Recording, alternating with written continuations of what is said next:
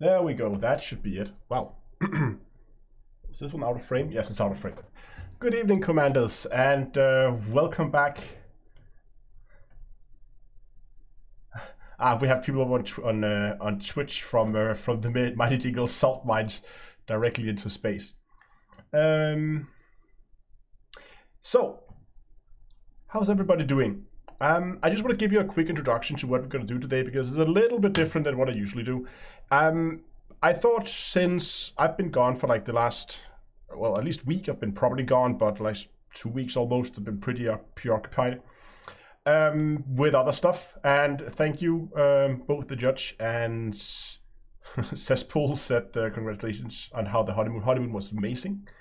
But what I'm going to do today is I actually have two guests, so I'm going to let them introduce themselves here in a second. And we're just going to be having like a very casual chit chat about the whole station interior versus ship interior, all that stuff, and we'll see where it goes from there. I don't have an agenda or anything like that, but we're just going to be starting and then having a casual chat. Like, you guys can come with your feedback, and in the chat we'll try to implement that and talk about some topics. If you guys have some good points, we'll try to do that. And in the background, while we're just having a casual chat, I'll be running on my alt, who's out in the middle of nowhere right now. I should just quickly jump in game here. As you can, there we go. As you can see here, I'm like there, where I need to head up to this little cluster of bookmarks that I want to explore in this area. It's around 5,000 light years, so it's not too bad. Probably not going to make all of it tonight, but we're going to see if we can... if we can't make at least a bit of headway in that direction. I'll be doing that in the background and stop and look if there's anything interesting. But let me just get people online here. So, there we go. We now have Discord on the stream as well, I hope. Yes? No? Hello, hello. Ah, there we go. Hi. I'm just going to turn you guys up a little bit so you hopefully have a little bit better sound level. So, why don't you guys just quickly introduce yourself? I think that's the easiest way to do it. Trax, who are you and what do you do? Who am I? So just some commander. I am Commander JN Trax on the Loose Screws podcast. From old buddies with Kai Zen, and yeah, that's about the size of it. Little game community, occasional streamer, not very much. Cool. So, Trax from Loose Screw and Kai. Kai. Hello, hello. I am Kai Zen from Elite Week, and I am a drinker of beer and flyer of spaceships. Drink and fly. Perfect. Okay, so I guess a very brief recap, just in case someone has absolutely not paid attention to what's been going on in Elite the last week's time, would be in order. The main thing I wanted to just quickly chat about today was the what actually surprised me, the announcement that we're gonna get station interiors instead of ship interiors. That surprised me quite a bit, but I don't know, to me it's made a little bit more sense after thinking about it, but basically with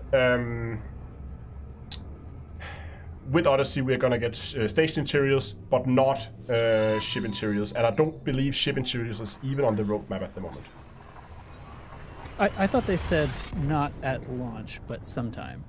Okay. Yeah, they have not given any indication on whether or not it's in the roadmap, but what they did say is, as Trax just said, not at launch, and they said the reason for this is that they didn't feel that they had built up enough gameplay loops right now to justify it, so that it would just be sort of a novelty. But they had, in fact, put a lot of gameplay loops into internal stations, so they wanted to debut that first. That was exactly the way, same thing I thought, that it must have been a developing effort to playable content balance that made that tipped that decision, I think. Which is exciting when you think about what that means, is that it's not just that we're getting walking in stations, but we're going to get meaningful stuff to do there. And they said that they will be showing it on the next live stream. So I'm very, very excited for, or sorry, the next developer diary, which I'm very excited for. And I've been thinking a lot about it over the last week. I've had a lot of spare time. And I actually have a hard time seeing anything. There's a few things, but most of the things you could do with ship interiors, you could do with stations as well.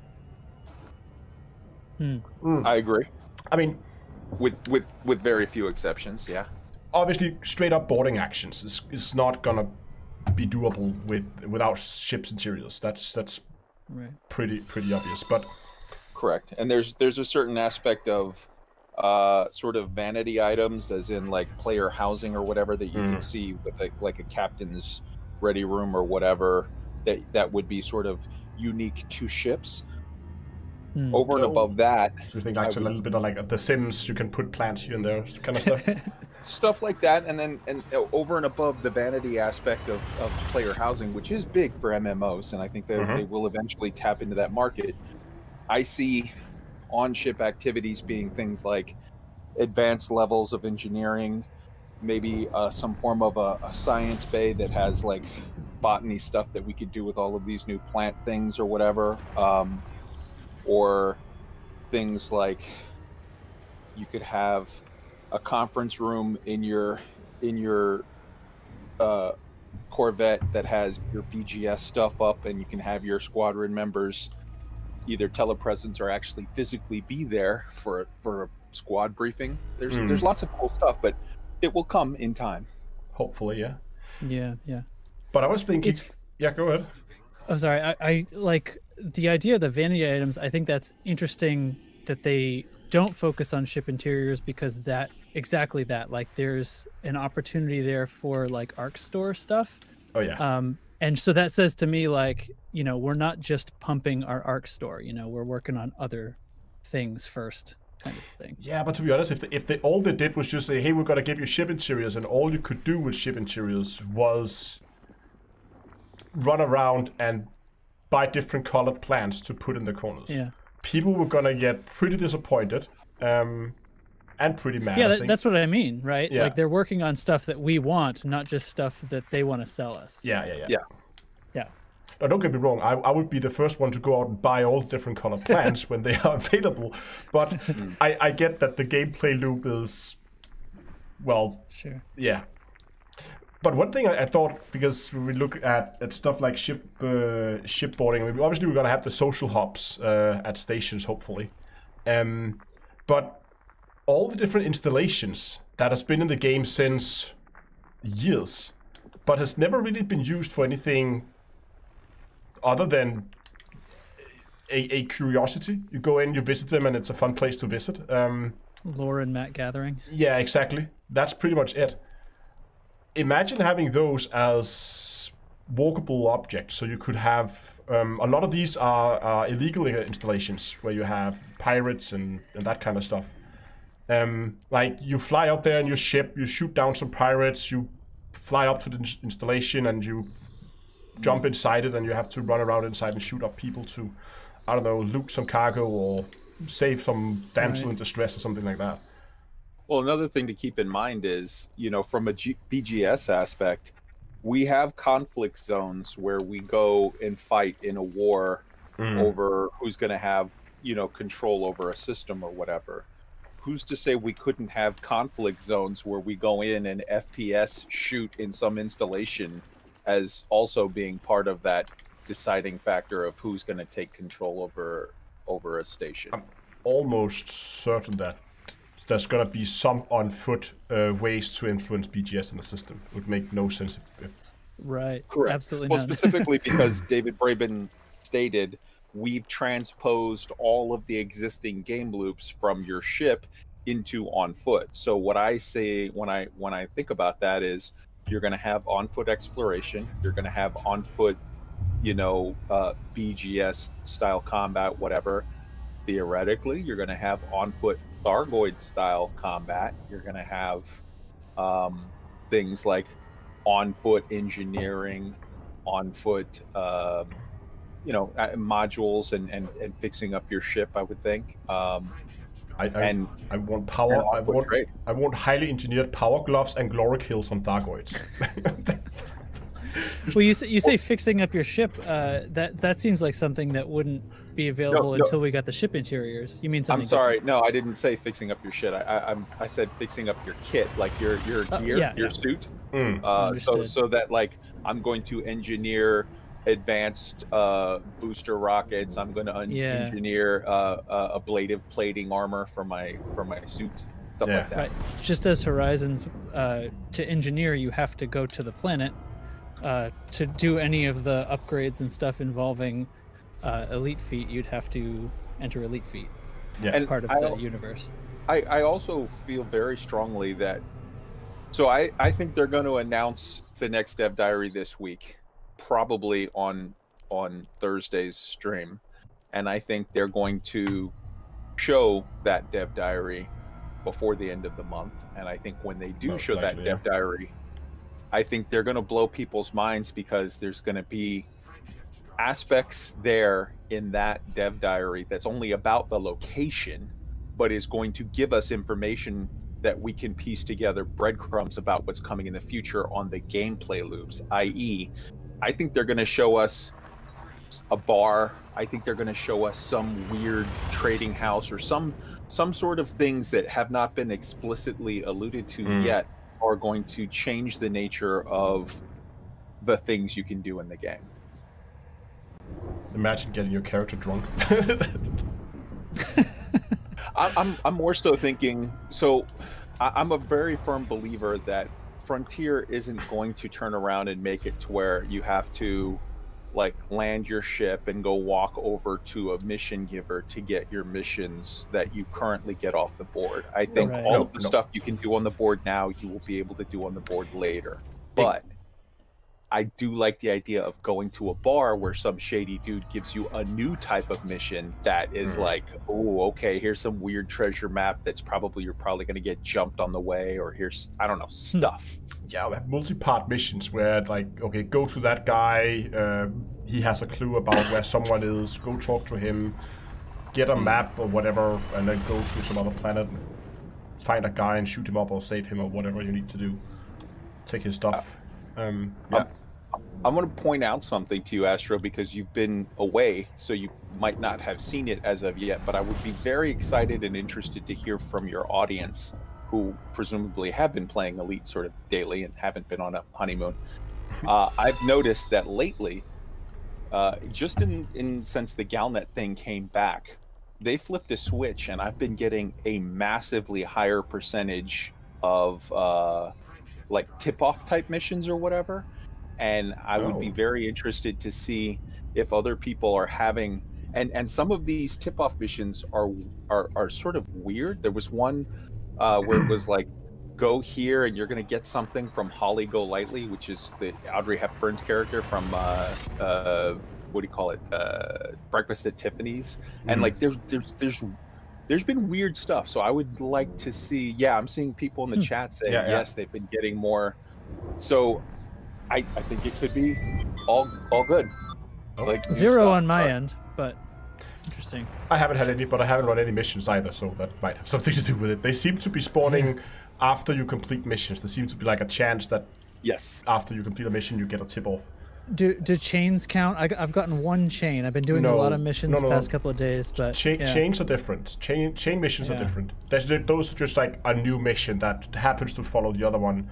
That doesn't necessarily have anything to do with it, but the idea is good. But I haven't seen the tip-offs in a while. Only the message like, "Hey, you did this for us. We have something else for you at this mission board." But I had to go to the mission board to pick it up, so I don't think that counts. Yeah, no, I got, for example, now this was a day where I did rescues of all of the stations, and then I did like a good bit of missions for turning the Dark Wheel.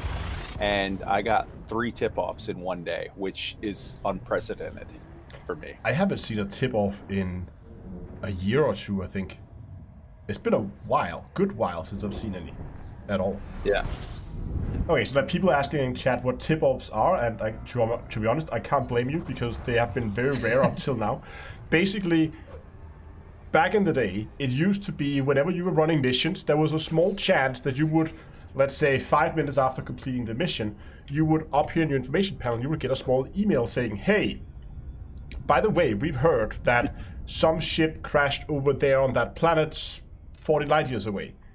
If you want to, you can go check it out. Here's the coordinates. And you can go there. There would be, there could be various types of activities that happen, but that's basically like just a small message saying there's a tip about something's happening, and you can go and you can investigate it if you want to, and you can leave it. But yeah, no tip-offs for me at least, but I haven't been running missions actually. I mean, it's less than 24 hours since we landed, so it's been been a little limited on what I've been able to do in games so far. What are you doing here? Oh, is that an ice world or a Earth-like? I think it's an ice world. We'll check it anyway. But that would be it would be a very frontier-like a way to nudge people into finding something they have hidden. Yes, absolutely. And right. I am almost 100% sure there's gonna be new hidden stuff for us to go and explore on foot now. I would like to, for all the people in the chat that are saying like, yeah, man, I've been getting them. I've been getting them. I would like to point out two things. If you want to run it, I highly encourage you to do it, and that's awesome.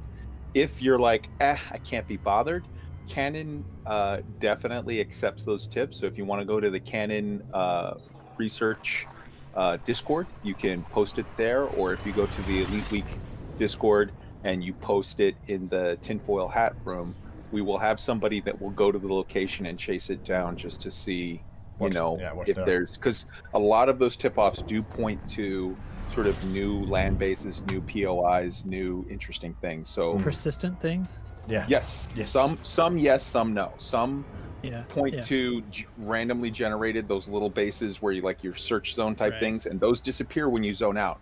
But other ones point to wreckage or some form of a brain tree or some kind of a thing that is a persistent thing that has, and some of those have never been seen before. Yeah, I've only ever followed up on one, and it was one of these nonsense things, and the reward was minuscule, and I thought, oh, well, that's silly, and never did another one. I've only got the ones that I've recalled at least, that, you find some crash ship, you scan the data core, and you get like a data package. You can go and sell it for like $1 million or $2 million. So to be honest, if you could generate them consistently, it wouldn't be a bad way to make money early game, because complete whatever mission you do early, and just go scan a crash ship, boom, there's $2-3 million in your account. Although I would warn people who are new, be very careful, because some of those missions, like I've done those, and they send you to like one of those bases where you have to scan the beacon, but they're considerably, those ones that are from the tip-offs are considerably more heavily armed. So be very, very careful, because they can shoot through your shields pretty fast. Or they're a goose chase, and you have to actually find like 4 locations before you get to the end of the path. And I completely get it. And if you're looking at a credits per hour efficiency, whatever, that definitely does not hold a cake or hold candle to, paynite mining. But if you're looking from the aspect of, but nothing does. Crap, this is something new and something interesting and something maybe that I can be the first to discover something. Frontier have been known to, how shall we say, they have their things that are hidden. And then if we monkeys in spaceships don't find them fast enough, eventually they'll signpost and be like, yo, jerk off, go over there. There's something. Nudge, nudge.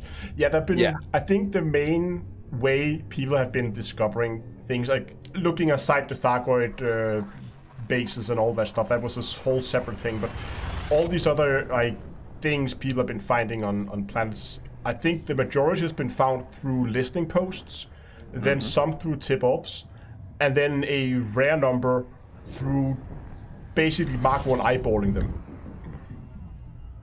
Well, if I can give you sort of a prime example, the last huge thing that happened in the game was the Golconda event.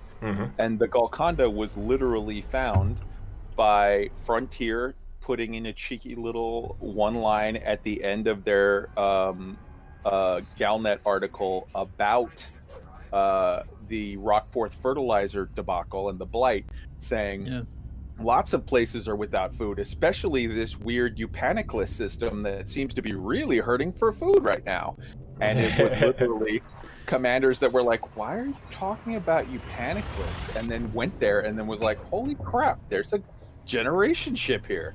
Yeah, if I remember, there was like a mention that they got a distress call that they didn't expect or that didn't match something, right? Or something. No, are we sure? It literally just said that they were experiencing even more need for food than other places by the blight. And then when after people got there was when that came out. Okay. But I think that generation ship has been there for a while, and that is Frontier just going, okay, now we're gonna signpost it. We gotta make sure because people have been missing that for so long that it's about time we give them something. And But I mean, it's so. What I mean though is that it is not beyond the wit of man to sort of, that's how Frontier does it. If they want to tell us something, they will, and so they might generate the mission to me, and I ignore it because I'm like, nah, that's a waste of my time. And they're like, oh crap, this guy didn't do it. All right, I'll generate the mission for Trax. And Trax goes, nah, I'm busy. No way. And they're like, all right. And then they generate the mission for Down to Earth. And Astro's the one that actually goes, oh, let's go see. And when he shows up and finds a new thing, he gets to be the famous commander who found the new thing. So it's cool. It's fun. But again, there was someone asking what was the ratio between, I can't remember the exact wording, dead-end tip-offs and unique tip-offs. I would say the vast majority is probably going to be dead-ends. Sure. But it's a little bit like playing the lottery. Every time you you run a tip-off, worst case, you maybe find something that's relatively useless. You get a few 100,000 or maybe a million credits out of it. Well, best case, you just found something brand new nobody's seen before. But the fact that Frontier, at the exact same day as they say we're bringing back story stuff and new crap to the game, these things started to get turned back on. That to me is a tip-off that something somewhere is going to lead to something cool. Or if not that, then just they've expanded some game loop and maybe there's new fun stuff that you'll find there. Or there's something that they want us to find before a certain date because it's going to fit into their whole 2-year planned narrative thing. Okay, so we're just going to take that news in case somebody haven't seen that either. What Frontier has done now, and I absolutely love it. First of all, of course, they have reinstated Galnet not only as an event where you show notable events, but also just for lore stuff, like small stories. But they have made a dedicated Galnet/lore team, which its only job, like physical people sitting working, where their job is to basically write the story of Elite, to make sure we have not only community goals, but also bonus weekends are coming back. I love that. It's the best thing ever. They did it once or something, and then they just stopped, which I think is a shame. Well, in addition to that, Astro, they also said that they are going to have special events. So, for example, they mentioned specifically there will be a Christmas event and a Halloween event. Yeah. That could be... Have they done holiday events before? They have not. Okay. No, okay. The closest thing they've done to holiday events is like an advert calendar where there would be special paint jobs up for sale. Yeah, no. But, sure, yeah. But nothing in-game, on a large scale at least. Yeah, the way they made this sound, it would be the kind of things that you see in Final Fantasy or in World of Warcraft, where you log in on Christmas and there's probably some special Christmas mission to do, and then that mission will maybe give you a little Christmas tree bobblehead or some kind of a reward that is tied to that seasonal event. Yeah. Or if all commanders suddenly got a snowball launcher for their ship, they can fly around and shoot snowballs at each other. That'd be a good CQC add-on. Snowball launcher mode. Yeah. Well, since you mentioned that, and we're talking about new things in the game and whatever, I think there would also probably be some CQC component where you can sort of, for lack of another way of putting it, run around in a little area and Fortnite it up if you want. Yeah, you think like an arena type PPU mode, basically. Probably doesn't take too much of a stretch to think that that would be the sort of. But do you think Frontier would? I mean, to be honest, CQC isn't the most isn't the most played game mode. Where we have people chat, "What's CQC exactly?" Well, yeah, so, and they never made one for SRVs. No, that is true, but they never said they were going to transpose all the game loops into SRVs either. No, but while CQC might not be the most hopping thing, if they tied it to a new FPS element, and like I said, we have seen how popular some of those Fortnite, PUBG, whatever games are, that might catch on. And I still contend that CQC would be actually way more viable of a product for Frontier if they would just catch the hint and put missions on the mission board to go do CQC. People would go do it if you gave it some form of a payoff. Yeah, well, and it's missing arcs. Well, yeah, that too. Yeah, I mean, lore-wise, I'm not sure exactly why it would have a payoff, because it's supposed to be sort of a simulation within the game world, right? Sure, but lore-wise, you could literally say, "Hey, your faction wants you to show off how cool you are, blah blah blah," and you know what I mean, like compete, show make your it best, make it a sport. Yeah. I think Astro, another huge thing so during the first dev diary, when there was the 10-minute after the dev diary, there was a stream, let's call it, that the first 10 minutes was an interview with David Braben. And David Braben was specifically asked by Stephen Benedetti, what are the things that are coming next? And one of the things that he said is that there's going to be various dev diaries coming, one of which is going to be on locations, like a specific dev diary tied just to locations. You think that's the next one? So, well, on the stream, Art said specifically, on the next dev diary, we are going to be showing you the inside of a station. So if that is the case, we can extrapolate that if the next dev diary is the one that is themed on locations, and Frontier has already said, we are going to be showing you new locations, both planet side and in space, various locations. I'm really, really curious. What are the possible new locations in space other than starports? Because it's not ship interiors. They told us that explicitly now. I think it's installations. My bet is on installations. So would that be something that would be akin to an EVA, where you go off to an instant location? No. Okay. I don't think it's EVA. I think basically what it's going to be is, so maybe there's going to be a space element to it where you have to do something with space. Then maybe you scan it and you figure out, just like you have you have all these different points where you can interact with limpets. You got to basically have a docking port. You go up. You dock up to the installation, and then most likely you're gonna be fade to black. Ta-da! You're now inside the installation. So instead of a landing pad, you have like a tube. Yeah, basically like you fly up to that thing, and when you are within range, then you can then click and say, go in and board that thing. What they're gonna do with the ship in the meantime? I mean, if somebody then comes up and says, "Lord, I'm gonna shoot this ship," while he's inside, then you come back and you have no ship. Well, I guess the same as if you were in an SRV and somebody shoots your ship. Unless they, when you do that docking process, they shunt you into a private sort of. It would be a weird situation where they would shunt your ship into solo mode, but keeping you into multi mode so that you could maybe get shot by other commanders. Yeah, I don't know, but I think if they're gonna do installations, I think it's gonna be something like that. You fly up, and you're gonna be able to interact with it and then get inside.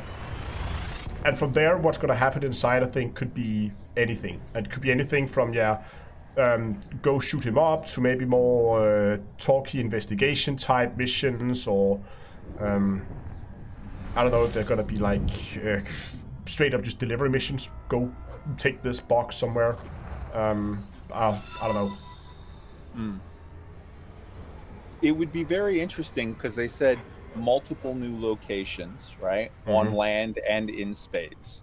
So, okay. Yes. So if we say in space, obviously space station's one, you say installations. Do you have any other in space that you're, I'd say possibly EVA, although I know that it's, I don't want to get people's hopes up. That's a long shot. Yeah, I don't think EVA. Okay. I don't know. But I just does anybody else think of any others? I don't know. I mean, I wasn't even going that far when I interpreted that. It was like new locations, meaning like somewhere besides the docking bay of a station. Okay. I think the hab rings of a station count. I mean, I 100% think the hab rings have to be one of the things we can explore because of just the visual and cinematic part of it. To not be able to take screenshots on the hab rings would be a total waste. I think it will be done the same way. It will have to be done similar to Star Citizen or pretty much any other game that has attempted anything like this. It'll be you from the docking bay, you get in an elevator. That elevator has multiple options. One of them will be, here's the mission gear area. Another one is, here's the store area. Another one is, here's the Kaizen's bar. Yeah, or here's the garage where you can do, fix up stuff to your whatever, or here's a gun range where you can try out stuff or whatever. But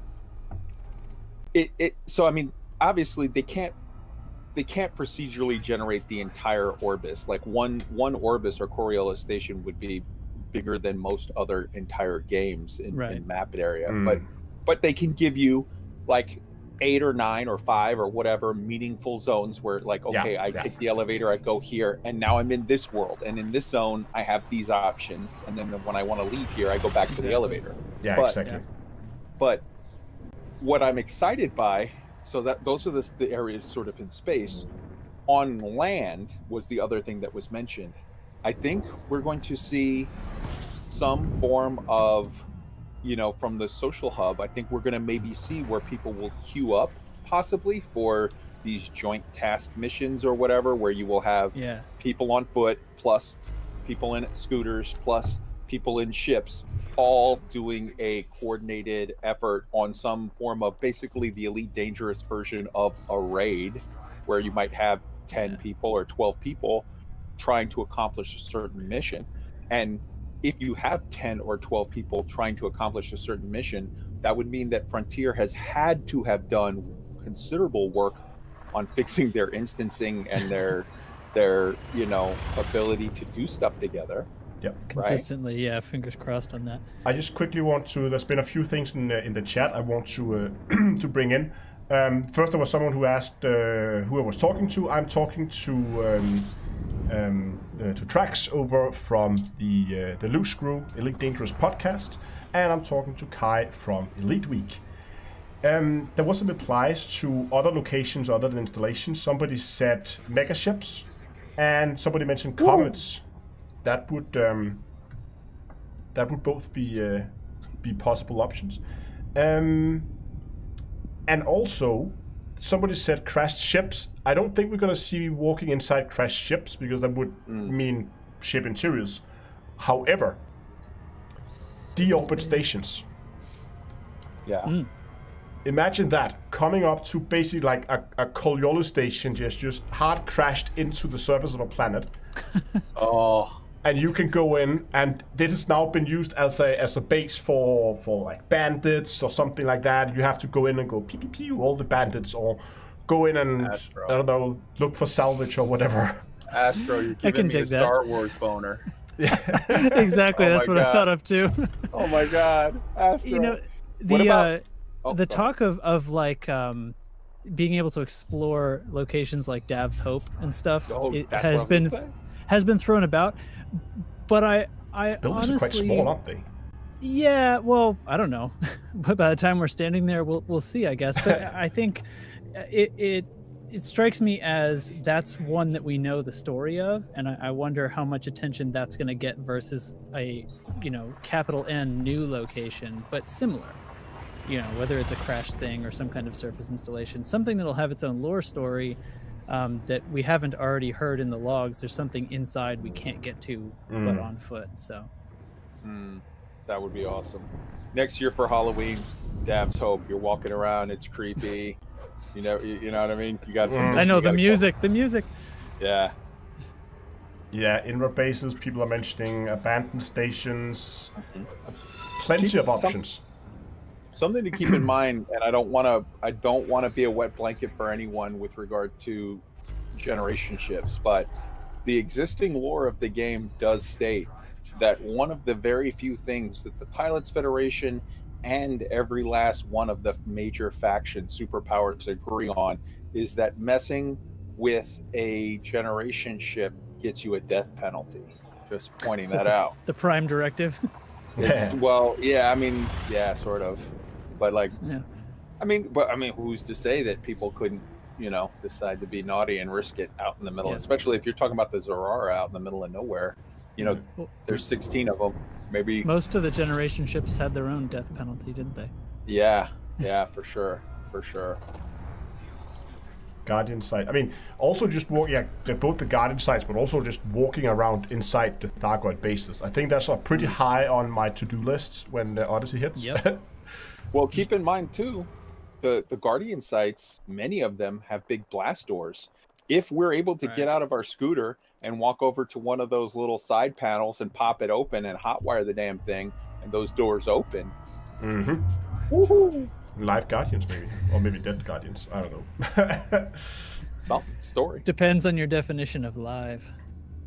Yeah, I guess. I guess they kind of killed themselves by that AI thing they built. Some remnant of that maybe left.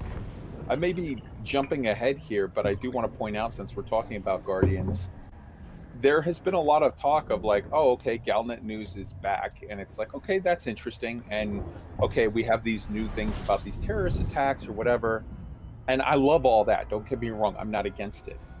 But what I love even more is the cheeky little story that they threw in the other day about the Halsey investigation is continuing, and that they found a guy who is guilty of something and they put him in jail. And where I see this going is that a week from now, a month from now, there'll be another one saying that that guy rolled over on somebody else, and you know, the plot thickens.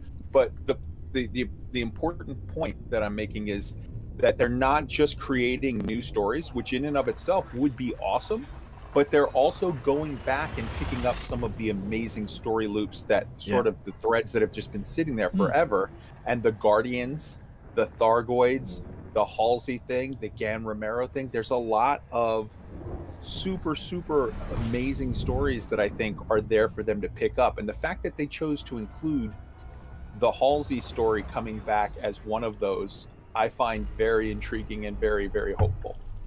But I think it's also because for the people who may not have played the game that long, Galnet used to be a combination of both pure lore stories that you could basically, like a news articles you could follow that would then develop over time. It would basically be in-game stories that gave the game some life and some flair. There wouldn't necessarily be anything in-game for you to go and see or do based on those stories. They were just there for flair, for fluff, basically. Yes. And I think Frontier's going back to that. They then, for the longest time, when they basically shut down Galnet, they only made Galnet articles when it had something significant to do that affected players, something that players could go and do and poke with a stick if they wanted to. I think they're going back and now also doing the more lore stories, which is... They've said, explicitly they're going to. So fluff is back on the menu. But they said specifically, and so when they first said that they weren't going to do those lore stories anymore, those flavor stories, some people call them fluff, they cited the Gan Romero thing and said, well, people were pissed off because they went looking for Gan's ship and they couldn't find it.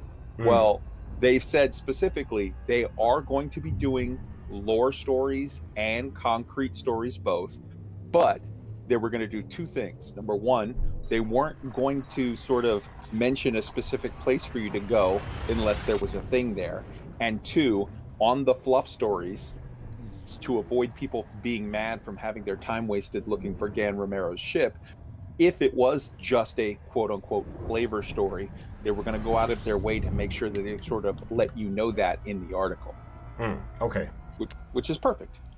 Do we know what that looks like? I'm curious. I feel like that's one of those immersion breaking things. I think it's sort of too bad. I was a little bit, as much as I didn't mind the flavor stories myself, I was a little bit on board with that, because there are puzzles tucked into these sometimes. It sort of seems like, yeah, you need to either not do the things, not do the ones that don't relate, or to flag them somehow. I wonder how the flag looks. So they didn't small icon saying fake news in the corner. Well, so they didn't specifically say, but I would think that, yeah, maybe a little icon just to say, you know, political story or something, and then that way people know, like, okay, because like you're not going like, so, you know, it's very clear that you're not going to go looking for the NMLA who just murdered Ashling's dad. Like, that's just story. Maybe they could go and say that the stories that have effects on players are going to be listed as breaking news. That could be cool. That would be a way to get around it. But the murderer of Ashling's dad doesn't not tie into the game. Like, it is related to things that... Sure. It's not something to go find, but it is directly part of the story of... But I mean, that's the whole point. All of these fluff stories were the Gan Romero story and the Halsey story, even though, yes, there's nothing for you to find, it does inform the entire galaxy, and it makes the whole story more immersive. So, but specifically, you know, I think the problem that they had, or that they pointed to with the Gan Romero story, is that they mentioned a guy in a system in a ship, and then people thought, I'm going to be the one to find that ship. So if you notice, you know, I think they will continue to tell their stories, but they won't say a guy in a ship in this location. They'll just say this guy got murked. Okay. They could solve it in text. Yeah. Okay, I like that. By not giving any dedicated systems or places to go, any leads anywhere. Well, if you notice too, they went out of their way in that story to say that seconds after the dude shot Ashling's dad, he was killed by system security. So it's like it's not like you're going to go looking for the dude because he's dead. They told you right up front. This story has a closed loop. The dude's dead. Yeah. Hey guys, I gotta duck out, but thanks so much. Thanks for dropping by. Good chat. Hey, congratulations on the wedding. Great to talk to you again. Thank you. See you later. See you later. Okay. But no, absolutely great to see Galnet coming back. I think it's there's a lot of people I know who would just take the Galnet articles and put them on the playlist now that we have text to speak, and just sit and listen to them. Obviously, they haven't really been able to do that after Galnet got shut down. So I think it's great to see it come back, and the fact that they have a dedicated team and they have launched, or like they have in-game events planned until 2022, right? And yes. that's a lot of time. more so just than that, but the team that's doing it is answering directly to Lawrence. Lawrence is the product manager. Sorry, not the product manager. He is the project manager for Elite overall. He is the big Mahat. He is the dude who answers directly to David Braben. So it's not some little side project. It's a fairly, you know, the leader of that project is the big boss. So I think that's super important. And I see we're at 88 likes. I'm just saying, if we get over 100 in the next, say, minute or so, I have a crazy theory that I'll share with people. Oh, here comes the conspiracy theories. There we go. Yeah. Okay, everybody, go hit the like button and get your tinfoil ready, because now we gotta get now it's gonna get real. There we are. We're at 104. Okay, so here's the deal. Oh, it's still climbing. I think what we're gonna see is that we're seeing the whole Aisling Duvall story of like somebody's murdering people in the Empire, including Ashling's dad. We're seeing the Halsey story of like, you know, there was some, and to me, when I first saw the Halsey story, it screamed in my head that season of Babylon 5 where the vice president got the president whacked, blew up Starship One, and I was like, all right, I think what we're going to see here is a whole thing where the Zach Hudson has been doing some false flag shit where he's going around and like murdering these Imperial people and blaming it on, you know, radical separatists or whatever. And I think we're going to see a huge storyline where it's like he's been pulling all of these evil strings, and he didn't hold the elections last year that the Federation was supposed to have, and he didn't. He pulled a Trump. And on top of that, he's also they get proof that he's the one that got Halsey's ship blown up, and we're going to see like a huge, I think we're going to see a big power play shift of some kind, and we're going to see like, okay, this figurehead of this power play group is gone and there's a new one. I think we're going to see some exciting stuff. Because I actually kind of like that idea. If we begin to see some political events happening in the game between the Federation and the Empire, if they begin to bash their heads together, and what would then be perfect timing is just as everything is about to reach maximum tension between the two, players are engaged in whatever side they want to fight for, and everything is just about to go completely full-on civil war in Elite. Enter Thargoids. Yes, that would be great. Because all of a sudden you have this situation where people need to decide, are we going to put our differences aside and we're going to go and bash those Xeno asses and get them out of here? Or are we just going to keep bashing at each other, basically giving the Thargoids a free reign to just burn the bubble? And then, right, just when people get their shit together and we're all fighting against the Thargoids and we think we've got them, then comes in the Guardian AI. Shit just got real.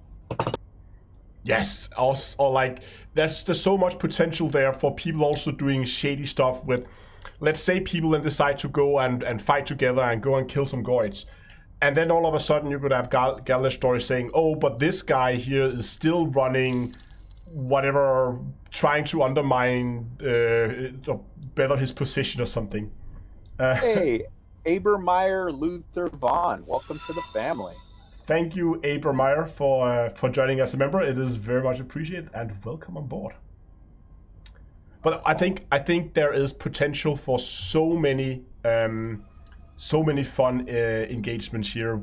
Also, I kind of think pitching the player group against each other, like not directly splitting the community. I mean, there's a chance it's gonna get hateful.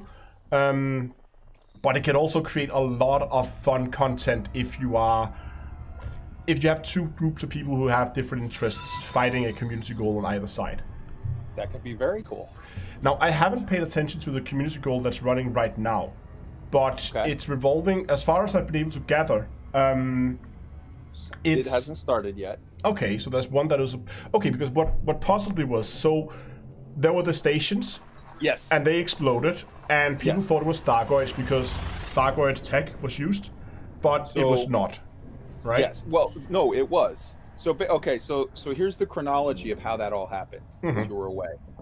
Thursday morning early, for America, attacks happened on 4 stations. Right. Then, about 15, 20 minutes later, there was a news bulletin put out saying that it was Thargoid attacks. Yes. Then the Thargoids had attacked those 4 stations, and they were in incursion, those systems. Then, about a half hour after that, that story was yanked back. It was retracted. Then shortly after, it was replaced by the new Galnet story, which said that it was not Thargoid attack, but that it was the NMLA, this Neo-Marlin Liberation Army. Okay. Then later that day was the stream where the Frontier talked about it, and they said that was not by accident. We wanted to sort of yeah, we wanted it to be like confusing for people, and that makes sense. That's also yeah. how it, I mean, right after something like that happens, there's gonna be a lot of confusion, and there's bound to be some wrong assumptions there. But so just go ahead. no. So what possibly was, because obviously now we have burning stations, so people are like hauling passengers out of the stations to rescue ships, right? Mm-hmm. But I've seen posts in various locations by various people. I don't believe it's just one guy. I believe it's actually a thing going on where people are saying, "Oh, those people on those stations that have been attacked with those Thargoid tech, they are infected with some Thargoid virus, and everybody that should." Sorry. Could be. Yeah, and they have been encouraging people to go in, and if they see any passenger ships or anyone trying to fly people out of those stations, they need to be killed on sight.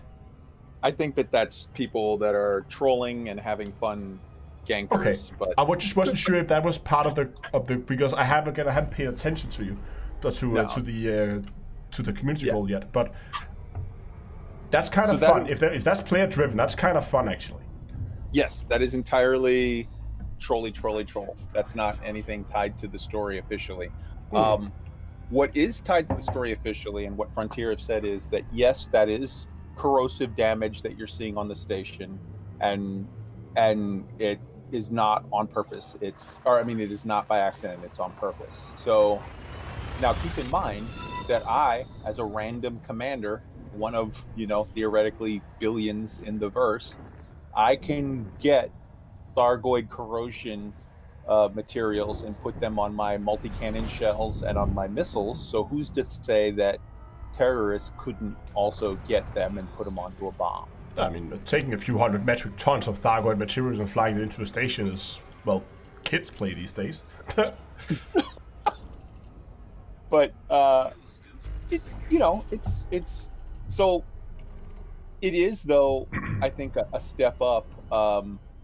I think for any, and I won't give any spoilers because I do not want anybody to be mad at me about it because it's so great. But for anyone who's read The Expanse or watched the show and is current, there's a similar situation there where you have a group, a terrorist / freedom fighter group, who is using tech that is not theirs, and it's a situation where I think it's. And in that literally in where they're at with the show right now, with the seasons, is they're like investigating it, trying to figure out, put the pieces together, what that group is doing.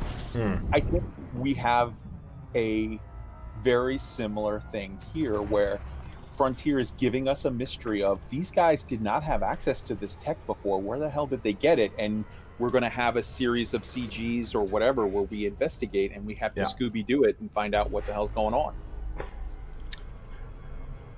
I was sure all along that was Doug also just said, imagine UA bombing was still a thing. This is basically the UI bomb of all UI bombs. UA bombs. Absolutely.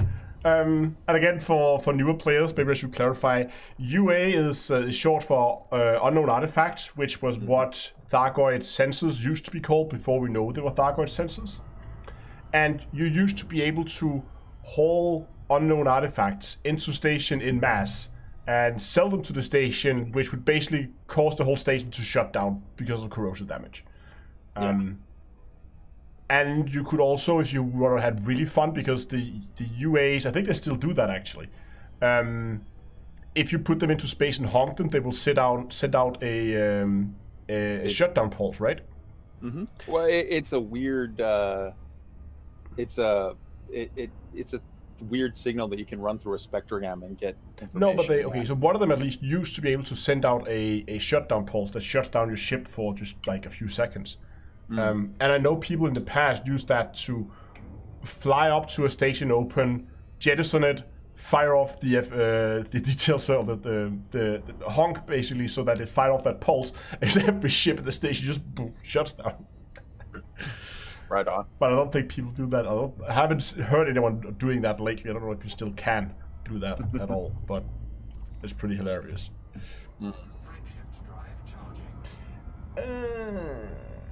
I think we should check the chat and see who's got cool questions. And I think I like the idea of, let's start with Abermeyer Luther Vaughn, who just became a member, and let him ask a question. If you have questions, go ahead and Yes. post them. Let's see what we have here. Yeah.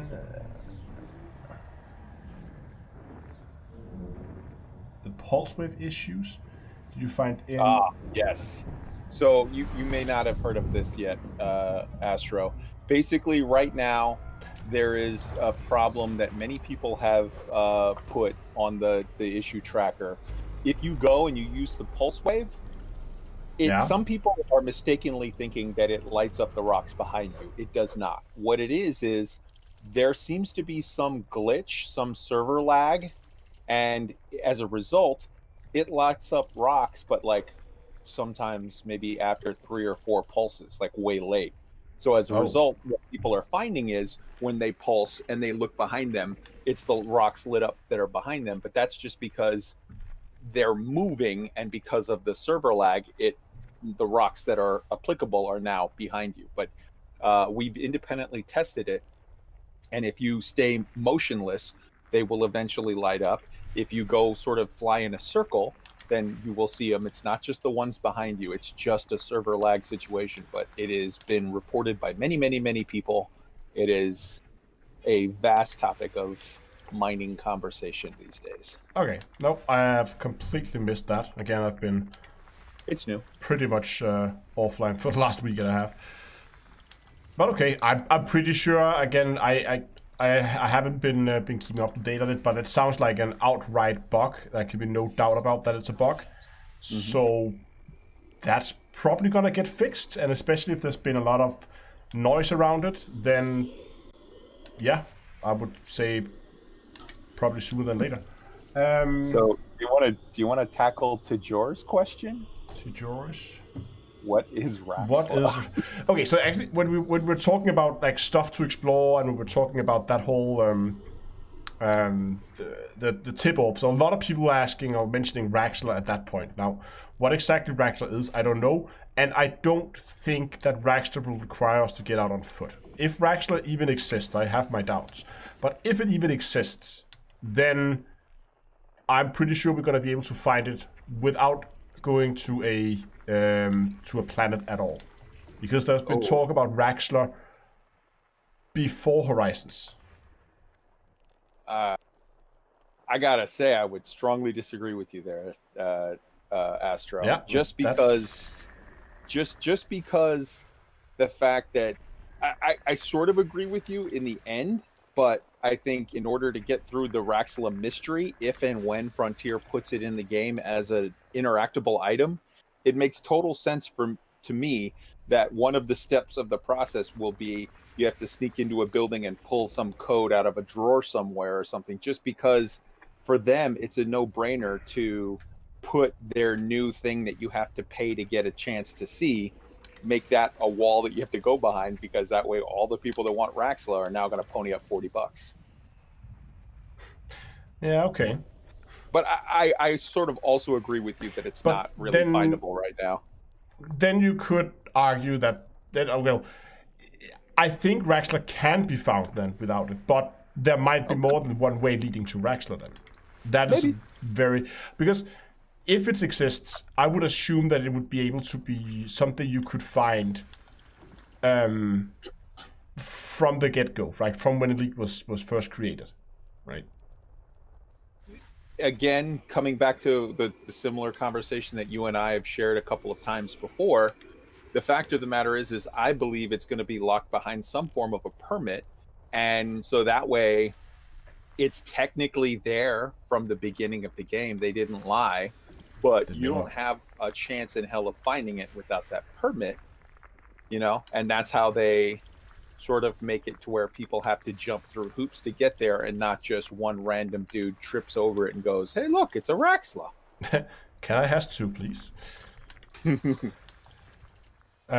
Yeah, okay, I don't know. But I mean, I've pretty much seen as many theories on Raxla as I've been talking to people about it. So yeah, I don't know. You want me to give a brief explanation as I see it? Yeah, by all means.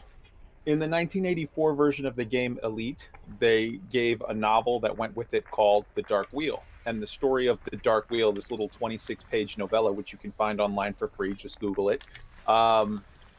It has the story of Raxla, and Raxla is this mythical alien gateway, and it's very, very vague as to what it is. Some people say it's a planet, some people say it's just an idea, some people say it's a very small thing. They never given a direct answer on that in lore for this game. And apparently the idea is that gateway is supposed to allow you to access either another galaxy or another dimension or some other. It's supposed to be like a Stargate that takes you elsewhere. We don't know where yet. And that there are people, there are humans that now know and have access to that Stargate, and they're going through it to the other place and getting super rich off of the resources.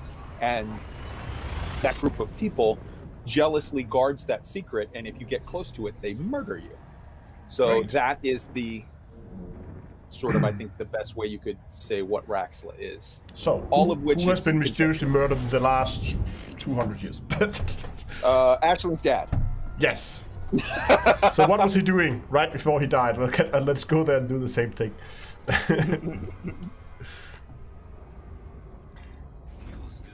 But no, everybody has, well, everybody, a lot of people have been looking for Raxla, and yes, so far nothing, but who knows? There's some people right now that are involved in a project that is looking I've heard about it. Is that something you know anything about? It seems disreputable at the very least. So I am a part of a project called the Dark Wheel, Turning the Wheel Initiative, and we have a theory that because of the story involved the Dark Wheel in the novella, the group, the Dark Wheel, were the ones that were searching for Raxla. A little pet theory of mine is that maybe you need a permit to access Raxla to continue the mystery, and maybe that permit is obtained by helping the Dark Wheel to spread across the galaxy. So we are right now in the process of we've spread it from, it was only in 2 systems, now it's in 6 systems, it's about to be in 7, and we're close, we're 1 jump away from testing what happens when the Dark Wheel tries to move into Sol, into the Earth system. Oh, you're that close. Okay. Yes, and then we're actually also 19 light years away from Lave, which I'm gonna go out on a limb and say that Terra X may have been in the old worlds recently. Yeah, I noticed that. Well, we're one of your, we're going to be one of your new neighbors. So hello. We'll come by and ask for salt or something. Well, Is that what you do with neighbors? We will gladly lend salt or sugar to Terrex because Terrex has been a friend to us all along, and we would choose to do the same for you. Right. And yeah, so we're testing out stuff, but also because for the non-BGS savvy, BGS is short for background simulation, and that is whenever you go into a system, you will go to the mission board, you will see a number of factions. Those factions can be influenced by running those missions, and you can cause them to leave a system or to expand into new systems or to take control or to lose control of systems. There's a lot of stuff you can do there. And there's a whole, like, the rules around how this works is basically learned by trial and error. This is not written down. Frontier haven't given us anything on it. This is something that the community has discovered on its own. And what is interesting now is what Kai at the Turning the Wheel project is doing is trying to see if all those rules that applies to quote-unquote normal factions, if those rules also apply to the Dark Wheel. Because there might be that they have some special thing they can do with that faction that you can't do with others. For instance, expanding into Sol. That is not possible from a normal faction's perspective, because it's a permadox system. You can't expand into a permadox system. Mm-hmm. But the Dark Wheel being who they are, maybe. Who knows? Maybe. Yeah, and to be clear, this is all just testing hypotheses. We're not saying it's going to work. We're saying we're having fun, we're flying around, and we're pew-pewing in spaceships, and we're seeing, we're testing the theory. Yes. That's all. But getting back to the theme of the show tonight for Odyssey stuff, I want to ask you, again, you were away, so I don't know what you caught and what you didn't catch. Did you notice, Astro, when Frontier tweeted on Wednesday of last week and said that they were going to, they answered two big issues. The first was they will have VR on Odyssey right from the beginning on all of the flying and seated bits, and that it will be an easy transition to get to flat screen. You don't have to reboot, which is awesome. Much love to the entire team. Yeah, you get a flat screen in VR, basically. Right? And that was the same one. Yes, correct. You'll get flat screens, and you can also take off your helmet and then go straight to or visor and go straight to, you know, pancake mode regular. But that's super, super awesome. And that was the same place where they said about the no ship interior but station interior and other locations on land and in space, ? But in that tweet, that they put out a tweet first to say go to the forums to look at the forum post. The tweet was a very, very close up of a little piece of a ship over a ring, over like a planetary ring. I theorized on Elite Week last Friday. I was like, hey, did they just show us a little piece of a new ship and like bury it where nobody would be able to? Wait, what? Sort of. Yeah. I was like, why the hell would they show us such a close-up of a ship, of a piece of a ship? Is that a new ship that they showed us in that tweet? If you go to the Twitter account for Frontier. I'm pulling it up on stream here in a second. Just give me a minute. I'll find it. Just my browser on the screen. I think it may be that it's just a close-up of a, you know, oh, hey, there's maybe a piece of a crate, maybe, could be, theoretically, but it's so weird that they would take that important of a post and post it on a picture of a ship, and it's such a weird little close-up picture. That's not it. That one, That's right? not it. That's not it. I think it's a little back. Oh, it's stream delay. That one right there that's by the struggling. Yes. What is that? It could be a crate, maybe? No. No? Okay, hold on. Okay. I'm in a crate. Crate Phantom, though. What is that? It's so weird that they would choose to. No, put that it's picture. right here. Look at that. It's right here. It's that right here, right? I think maybe. Isn't that the vents? So that's like some vents, and then they become smaller, and then they come out again. Yeah. It's the tail end of a crate Phantom. It's just such a weird choice. I don't believe I can get the camera that close, though. I can't get the camera into that actual position. And I can't see chat right now, so there's some wire stuff going on up there. Yeah, you can see the wires here. Little triangle there. And Nathan just said new crate, and then NASA just said crate 3. What if they give us a new crate variant? I think that's the rear end of a crate Phantom. Okay. That was lucky that it happened to be flying a crate Phantom. If Astro in the next year they come out with a crate Mark III, we're all gonna be going, ah. Yeah. I don't know why they would do that, but it would be neat. It'd be weird. But okay, I would be surprised if we're not gonna see new ships at some point. For sure. I mean, new SRVs, yes, please. That's almost a given. They haven't said anything about it at all, but they've given out. I'm sorry. Go ahead. No, I was just saying it's. I would be very surprised if they didn't put in new SRVs. It just seems like such an obvious thing to do now. So they've very strongly hinted at both. So Luke Betterton, in his interview with, I think maybe, is it IGN? He did one of the 5 big articles that's been talked about recently. Mm-hmm. He was specifically asked, will you put in new SRVs? and he literally said, "Oh, we can't talk about it just yet, but there'll be lots of new ways to get around." Which, I mean, yes, he hover bikes. did not Give me technically hover say bikes. He did not technically say it, but he was basically handing out tinfoil and saying, "Make your own." By meters, yeah. On Thursday, they were asked, the community management team, Bruce and Art, were specifically asked, "Are there going to be new ships in Odyssey?" And I tell you, go back and watch the video.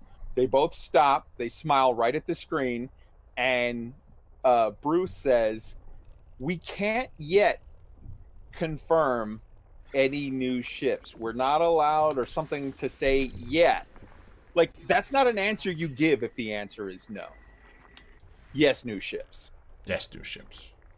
Of course, new ships. You don't make a video game where you sell people on the idea that they can fly spaceships in a galaxy, then ask them for $40 more and tell them no spaceships for you. You, of course, give them new ships. That's how you sell product. I mean, they also... Question is what type of ships they are, because if it depends what the goal for Frontier is. If their goal is to say, we want to have 95 of people playing actively today converted over to Odyssey. We want everybody to buy the Odyssey update. Then, well, new ships is going to give the people without Odyssey a lot to do. So maybe there's some of the ships going to be more focused towards, I don't know, planet side things. Yes. I don't know how we would make a ship dedicated for that. Maybe we get new modules or something like that. I don't know. I'm thinking, first off, the Federal dropship will finally not be a piece of crap. I'm thinking we'll get some modules that will make it a sort of dedicated hot drop close air support, kind of like a cross between an Osprey and an A-10, where, you know, you have some ground modules that, you know, are able, like air to ground weaponry that's able to be sort of targeted smartly.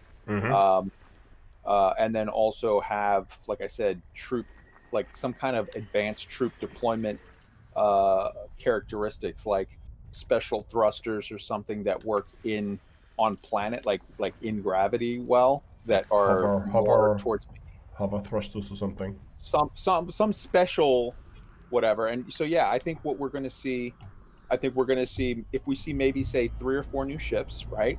I think we're going to see 75% of them sort of geared towards the idea of something to do with, like, the planet side part, like have something to do with it, or just 4 new ships and then new modules with that. But I think to be smart, I think they should throw sort of one bone of not planet side, of more whatever. So I mean, there are some people saying a large alliance ship. I would love to see a large alliance. Well, you remember I interviewed you over a year ago, Astro, and I said the large alliance exploration ship would be awesome. Something to knock the Anaconda off the throne of being like the best at everything. So a while back, there was a Discovery Scanner episode with 2 young gentlemen that are designers for Elite 5. Sorry. What's that? There's people in chat that goes Cobra Mark 5. Beautiful.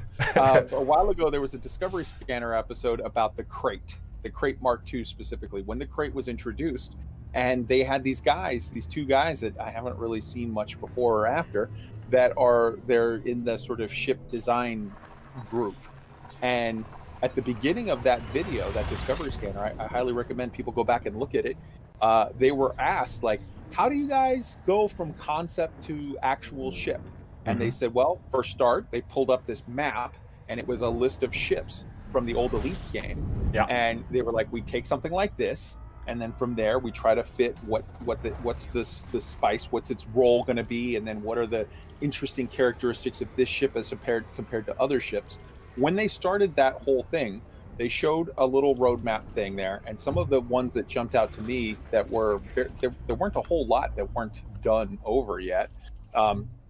You had the Boa, the Gecko, and the Moray what is it, the Moray Starliner or Moray whatever. And the Moray was the one that was a special, like, it goes underwater boat or ship, spaceship. The Boa was, unless I'm mistaken, I believe it was sort of a more sort of combat-y type variant of a Python type, whatever. So a Crate Mark II. Well, I mean, you know, but when people are looking to say like, hey, what ships do you think they'll bring? I tend to look at, well, when Frontier in the past has explained how they made new ships, let's look at what they say and then sort of extrapolate. Sense. Yeah. People are going to chat, less snakes, please. So the reason for the snake naming convention, for those who don't know, in the previous Elite games, all of the combat focused ships were pretty much named after snakes. And then there were the trade ships were named after like cats. So you had the Panther Clipper, you had the Puma something, you had the Lion something. Yeah. It was like there was a weird classification system, and the most of the combat-y ones were snakes. And I think House Cat Mark 7. Yeah. I don't know. They seem to have gone a little bit away from that. The mysterious Type 8. Yeah. Yeah. No, so we were talking about in the original game, people asking like the Asp Scouts if that was a combat ship. I think we're talking about the back in the original game, not Elite Dangerous. Definitely have different roles here. Go on. Yeah.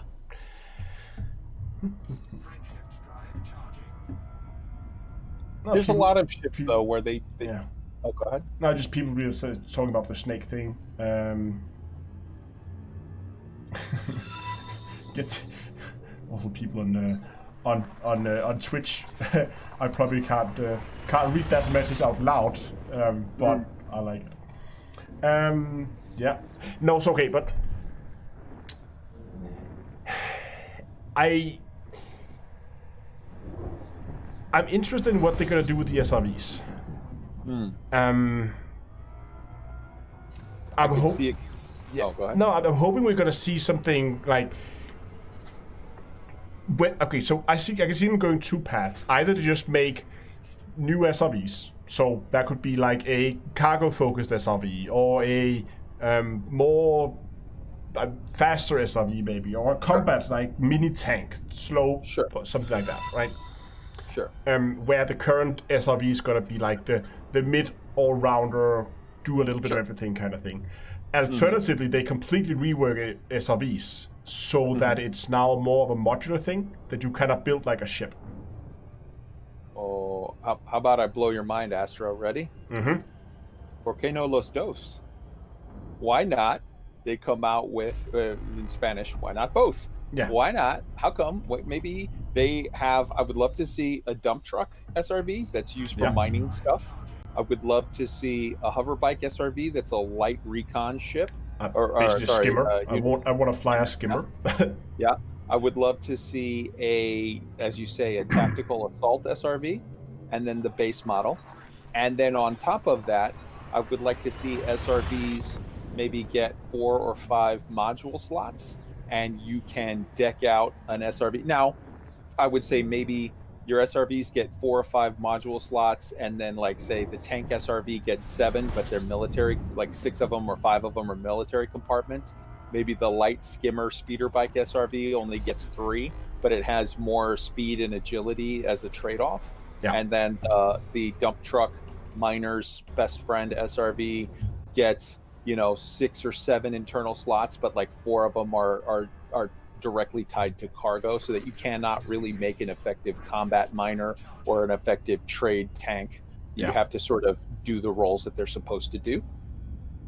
Or maybe it's just, maybe all you can fit is just the external tools. Like, you don't have internal tools, like you only have basically hard points on them. So you can say, oh, you want a plasma repeater, or you want like a laser weapon, or do you want a mining laser on it, or do you want a scanner on it, or something like that.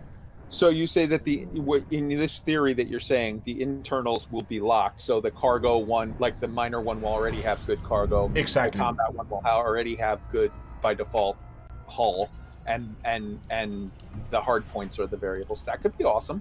Yeah, but then again, if you think about it, actually, that it wouldn't make sense because you would never, in that situation, you would never go and fit a mining laser on the combat vehicle unless you want to go combat mining.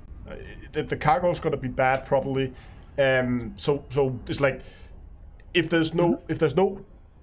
choice is like air quote choice that yes you could fit a mining laser, but that would be absolutely stupid to do so. Sure, you could put a mining laser on a vulture. I don't know why you'd want to do that, but you could. True. Yeah. Yeah.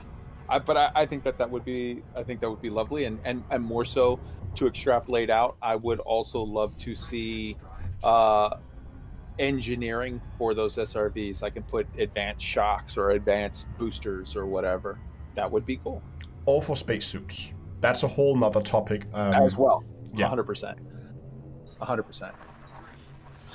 And I would like to see. So Frontier specifically stated, and I caught this in the first live letter when they showed two. Hey, official Cranky Hank, welcome to the following whatever thing. Frontier said in the live stream, like, we're showing you multiple suits. They didn't say both; they said multiples, and I called that out. And then on the live stream on Thursday, Art specifically said there are multiple suits. I'm not saying there's two. I'm not saying there's any number. I'm not going to tell you right now, but there will be more stuff to see as we go forward. Yeah. And he specifically stated that those suits are not. It's not that you're seeing the man suit and the woman suit. No. Like, it's got to be a bikini male, basically.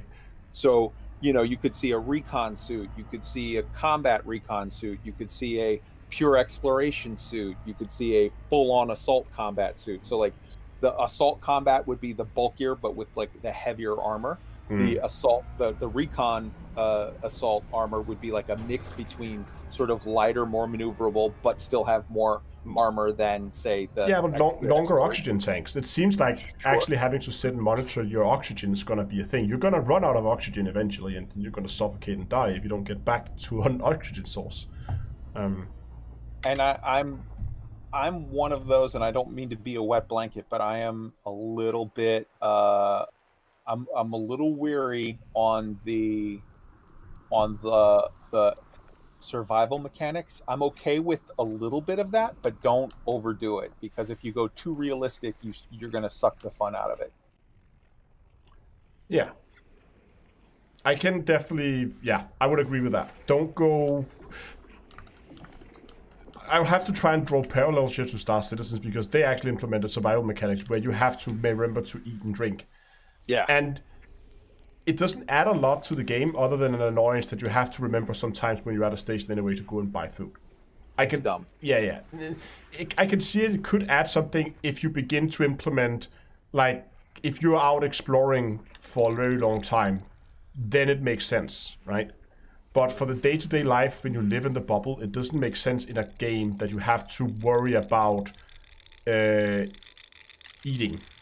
It doesn't even really make sense if you're out exploring for a while, because the fact of the matter is our ships are so damn big that if you're surviving off of protein bars, you could look behind you that door and say, okay, on the other side of that door, I've got 400 tons of protein bars. Like, you're never going to run out, man. So I think I don't think they're gonna go that far. It's not like, okay, you have to go and remember to get your 8 hours of sleep every day, and you have to eat your food, and you have to take your toilet breaks and that kind of stuff. I think what we're gonna see in terms of survival mechanics is gonna be you need to go and I think it's just gonna be you need to go and get oxygens from time to time. Basically, like, you have fuel on your SRV, and we can always synthesize some iron into more oxygen. I don't know how that works, but yeah.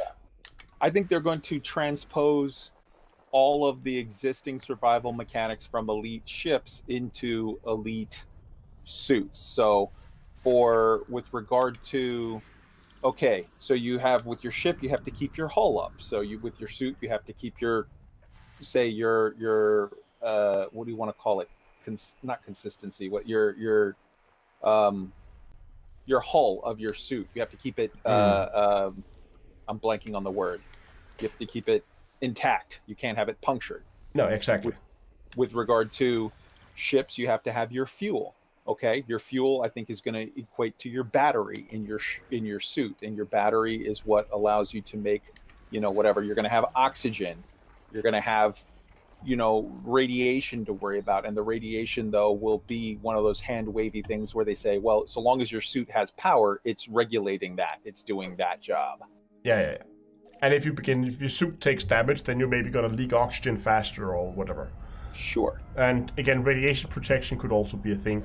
That would work reasonably well. So if you want to go into, what do I know, you find a cave, you dive into the cave. I'm crossing my fingers here, and you have to remember to take a suit that has proper radiation protection. Otherwise, you're gonna get radiation sickness and die. I mean, there are plenty of options for what you could do with something like that, I think. And then we'll eventually see the fuel rats create an augmentation group called the Battery Bunnies that show up in a cave and plug you in because you're low. Yeah. World's longest extension cord. And I'm seeing people in the chat. I'm seeing crazy. Are we going to be able to live on Venus? Obviously, referencing the news that just came out the other day. Yeah. Okay, so now that it's brought up, the whole Venus thing, there's a lot of hype about it, and it's way overhyped compared to what it is. Yep. We've found what they found is they found some material that we here on Earth only see being produced in the stomach of penguins or in a swamp, basically like oxygen poor environments, right? So their argument is we only see these like bacterias that produce these in living things, so there must also be bacteria in the atmosphere that produce these things. You have to remember that they haven't proven that those are there. They just say, we found this element. Maybe there's going to be some other process that we're not familiar with yet that can produce that element somehow. I don't know. Ladies and gentlemen, do not believe Astro. He is lying to you. Yes. He knows that there are penguins on Venus, and he's keeping the truth from you. It's true. Space penguins. Confirmed. We have someone ask, what's the name of this game? We're playing Elite Dangerous today and chit-chatting. They have, what is it? Pengu in Star Citizen? Now you know where Pengu is. He's hanging out on Venus. Venus. Yeah. That was a really fun addition, by the way. Yeah. Penguin conspiracy. Oh, by the way, David Braben, if you happen to be listening and you do put in survival mechanics of eating and sleeping, please don't. But if you do, don't go the Star Citizen route and say that you can walk by 1 million vending machines, but you can only buy food at the bookstore, because that doesn't make sense. That makes no sense. I think the whole eating mechanics in Star Citizen is they've implemented it as a test, as where it is now, and I think obviously it's not a finished feature, because yes, there's a lot of stores you can walk by, but you can't buy anything. You have to go to that vending machine in the corner to get your food and drinks. But I don't know, it's probably not the first thing I would implement in an alpha, but it's there, and it's a minor inconvenience as it is right now. It's yeah, penguins equals Raxla. Confirmed. Now I want a penguin I can put on my dashboard of the ship.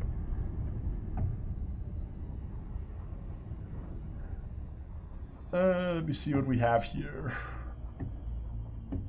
So what do you think they're going to show us for location-wise when they show us the new thing, I think, next week or the week after? So if we go from what we saw in the first one, I don't think we're going to be seeing gameplay. I don't think we're going to be seeing a character walk around the station. I hope I'm wrong. Oh, Art said specifically, you will see first-person view of a guy walking around in the station. Okay, well, I'm glad to be proven wrong then. Where did I put this? Oh, there we go. I agree with you, though. We won't see gameplay mechanics. But I think what we'll see is some things that hint at, like, we can try to, like, crumb it out.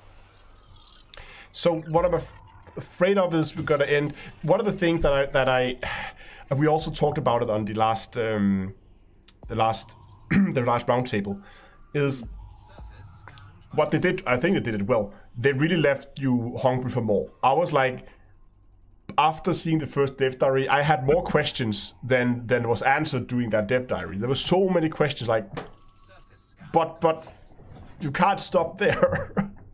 Yeah. So and we also talked about last time, I would love them to see diving into more details. I don't think they're going to do it. I think this is already pretty much completely planned what they're going to show in each dev diary all the way up to launch. But I would still wish they would dive into a little bit more details instead of doing these very broad dev diaries where we say, we're just going to basically skim the surface, just give you a sneak peek of what's there. I would much rather say, okay, hey, today we're going to look at only stations, nothing else, not surface, not anything, just stations. I know that would mean if they had to go through all the content they want to show in the dev diaries, they would have to pump out one every week or something. But I just know that after the dev diary, when it comes out, I would be stuck with more questions than answers. And basically just because I'm so curious, I want to see, if I go into a station, what's there going to be there other than, I mean, it's okay if they show us around, say, look how pretty it is, but I also want to know what can I do there? And I hope they're going to answer that question. It's going to talk about what kind of activities you're going to be able to do these, and not just going to be, you can do this and more, if that makes sense. Because then I'm always like, what is more? Yeah, I have a sinking suspicion that you're going to be a little, you're still going to be hungry for facts. I know I am going to be. And it's just because, I mean, I want Odyssey yesterday, basically, as it is right now. I'm looking forward to it a lot, and I think I'm going to enjoy the hell out of that update. And I can't wait for the betas. I have good news for you, Astro. Mm-hmm. If you remember, during the last roundtable when we talked, I said, why did they use the term Odyssey? Maybe it's because, Odyssey is famous as being the greatest story ever told. Yep. Maybe there's going to be some big aspect of storytelling or whatever. They just hired a whole story writing team, so that would make sense. Maybe if they just, had a big team, right? And then they took that team and they had them report directly to Lawrence so that they had power to actually affect change. And then they had that team do Galnet articles. That would be cool. And then they also had that team do in-game events and seasonal events and CGs. The first one is coming this week. If I had to guess, I would say probably something they could talk about on their next stream in 2 days. Most likely, yeah. Yeah. So what if, when you say you're ready for Odyssey to come today, what if Frontier last week gave you a honeymoon gift while you were away, a wedding gift of, they started Odyssey early and they're giving you Galnet stories and CGs and events and all kinds of stuff before Odyssey even drops? What if I could tell you that, Astro? Would you buy that for $1? Yeah, but it still doesn't give you space lakes. But I know what they're doing right now. Like, they're building up the story. They want to have, that's going to be right around launch. Because I think the way Frontier's going to do the Odyssey launch, and this is just pure guesswork, is they're going to be slowly building up hype. So we're going to get more and more surprise features or surprise, like, big things shown as we get closer. And they slowly begin to ramp up the stories. And then right at the launch, right as Odyssey drops, some massive in-game events happen at the same time. Agree. So there will be articles both trying to showcase all the different things going on with just the fact that we can now walk around, but also all the stories is going to get covered. Elite is going to be everywhere. I think at least that's what Frontier is hoping for and what they're aiming for. Yeah. I agree with all of that with one addendum. I think there's going to be a special information orgy that's going to happen tied right to, a week before or the week of pre-orders. Yeah. So I'm excited whenever Frontier says, oh, by the way, pre-orders are going to be available as of, October 15th or whatever. I'm going to be sitting there with popcorn because I'm telling you the week of October 15th then will be amazing shit. Mm-hmm. That's how marketing works. Yes. Now, but again, so let's now that we've been tinfoil hatting and speculating all night. So, what's your guess? When are we gonna see the first beta, public beta for Odyssey? I think we'll see the first beta beginning of November. Oh, that early. And we'll see a second beta. I think we'll see a good chunk of time between the betas. I think we'll see the first beta beginning of November. I think we'll see second beta end of November, jumping into beginning of December. And so they'll take a good chunk of time to try to address actual stuff and solicit a lot of feedback and whatever. And then I think we will see Odyssey launch as a product for you to buy and play live some point mid-January. I would say like the weekend of the 15th. So that, not the 15th day, but that week. I pretty much have everything just pushed about a month. I think we're going to see betas around start December because they're not going to be running any public betas over Christmas. Even though it would make sense kind of say, okay, let's put the beta out, let people play. In reality, what often happens during beta is there's going to be hot fixes. There's going to be... They have a lot of work to do doing these. People are going to come with feedback. They need to have community managers on standby to reply to collect all the feedback, make sure we get replies out. 2 weeks of radio silence from Frontier over Christmas and New Year's doing a beta period is not going to work. So I don't think there's going to be a beta running over Christmas. Agree. And it's probably going to be running for 2 weeks. So that's why I was thinking, okay, so start December, then they have at least another week to go and fix the bugs that have been discovered doing that.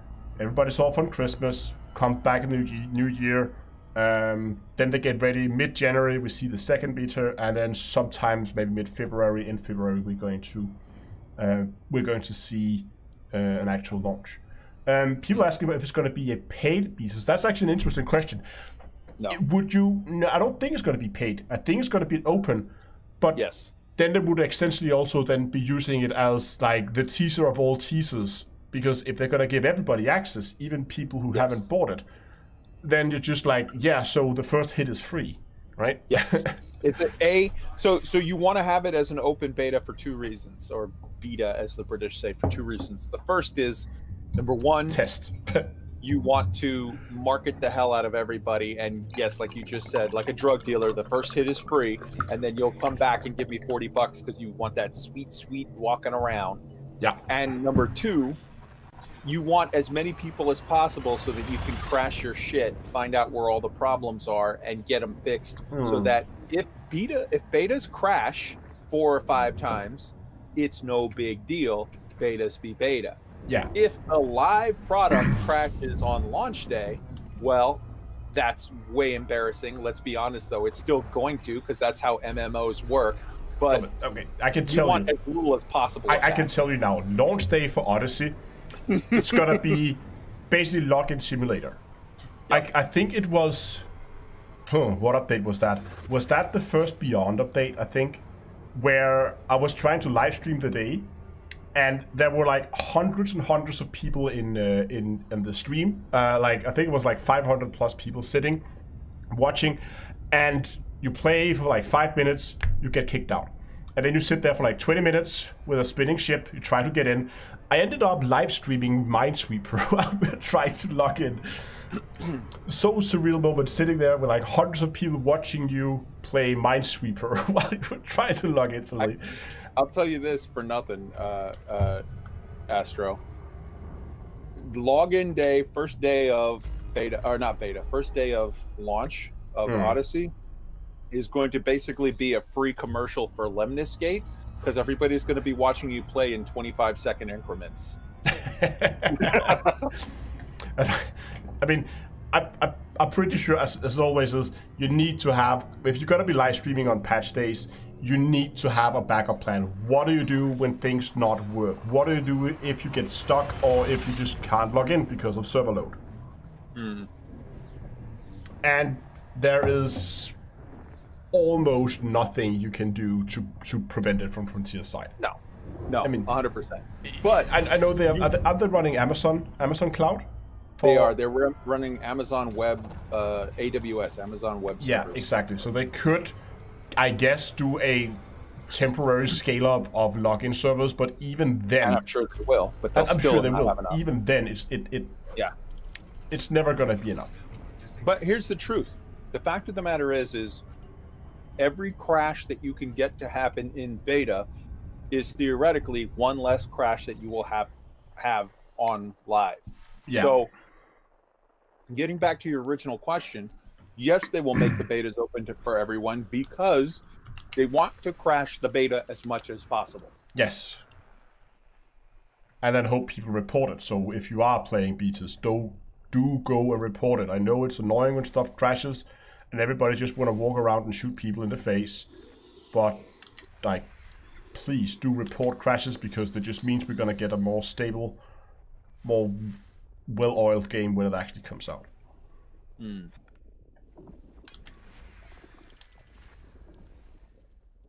So I'm thinking, Astro, it's 4:42. I'm thinking I should sort of shut up now and let you interact with your community and just wind your stuff down and ask them questions and stuff. Yeah, I think also I don't know how many jumps I've been doing. I just found a system with some water wells I'm going to scan, but yeah, I think I'll be slowly just here chit-chatting a bit with people in chat as we go and do some more exploration.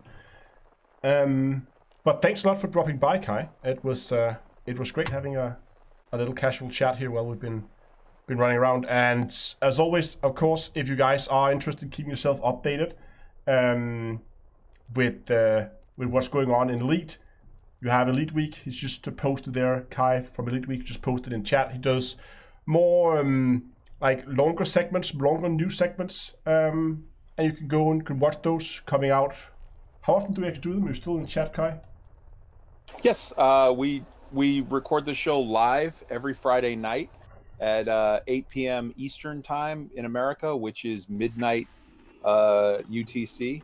So it's a Friday night, and we just did last week's show, Friday night show. So from like 5 days ago, we did a 2.5 hour. We broke down every last thing piece by piece, and I can tell you that our guests had both seen the live stream multiple times, and they were still like, wait, what? They said that, and we pulled out and played specific clips and did word for word and pulled out stuff for people to see. Hey, thank you for linking the show in the show notes, Don Laura. So if you guys are interested, then there is a link for Elite Week. Highly recommended. Go over and show Kai some love over on that channel. And then, of course, when the next Dev Diary comes out, we don't know exactly when that is, but we will, of course, also be hosting Super Frienders roundtables again, so we can go and get everybody on board and dive into that information when it comes out. And Astro is going to be hosting the next one. That's right. I'm actually going to be hosting that one. Yeah, that'll be awesome. Yeah, it's going to be fun. Anyway, I'm going to just think about to scan this, see how many more systems I want to explore today, and talk a lot in chat like it takes a 10% ad revenue delivered as beer. Okay, thanks a lot, Kai, for dropping by. And let's go and let's scan this little water world. I've been pretty unlucky with my planets today. I think I've only found. I think this is the 4th water world today. The first one I completely forgot to map. But, well, we've got to map this one instead.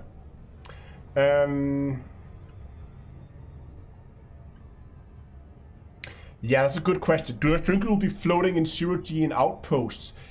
I really don't know. So, okay. So, I don't think we're gonna see EVA.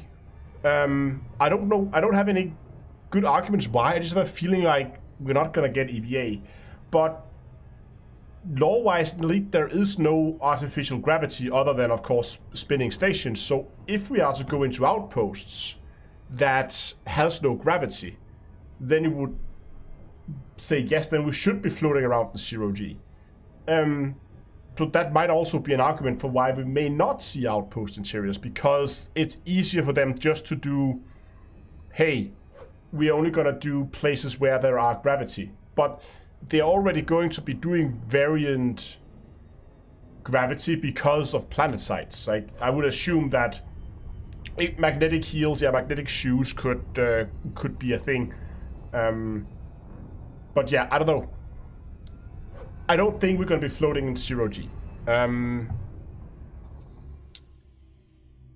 I don't know why. It just, I don't know. In my mind, it's just not the way it's going to work. I don't have a good argument for it. It would be absolutely a thing that the Frontier could implement, no doubt about it. It's not difficult to implement 0G, but yeah, I don't know.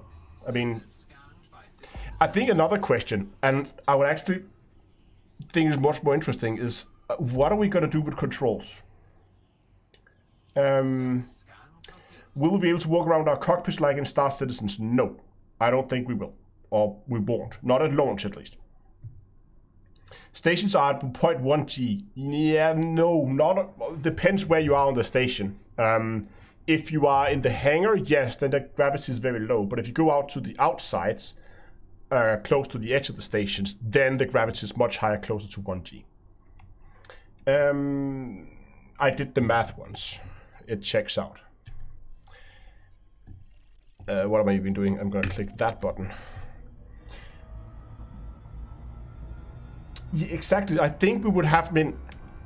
Obviously, HOTAS for walking is not going to be a good experience. So I think for all HOTAS players, they will have to have a second way of... a second input option. Whether that is a controller of some sort, whether people are going to be swapping over to mouse and keyboard.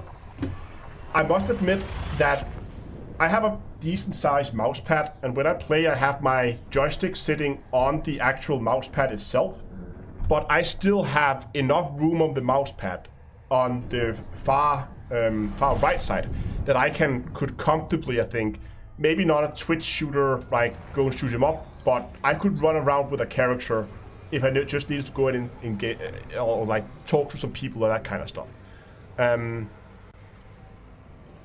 I think I would probably try to do something that would allow me to use keyboard and mouse for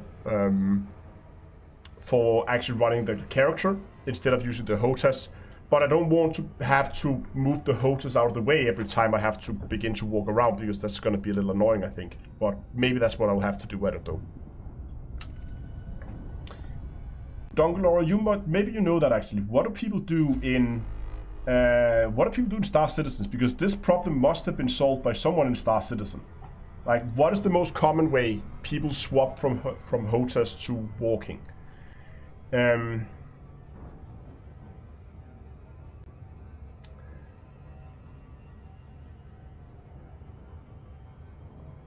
I want to see D2 stream from a huge hamster ball running on first person with a plastic gun.